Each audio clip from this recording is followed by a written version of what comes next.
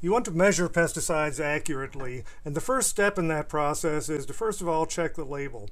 There's usually a table there that you can look at, and then there are three kinds of ways of measuring. One would be a tip and pour container, and in this particular case you pour a certain amount of product into the measuring part of the pesticide container.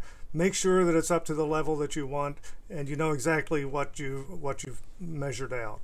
The other kind of container is a squeeze and pour container, and in this particular case you want to loosen the cap on the side that's going to receive the insecticide, squeeze the container of pesticide. That's going to fill up the container up to the correct amount, and then you know exactly the amount of product that you're going to be able to put into your sprayer. The third way of measuring a product is to actually have a measuring cup and fill it up to the correct amount. You never want to guess the amount of product that you're going to use. Use one of the three methods of diluting pesticide in order to get the correct amount into the sprayer.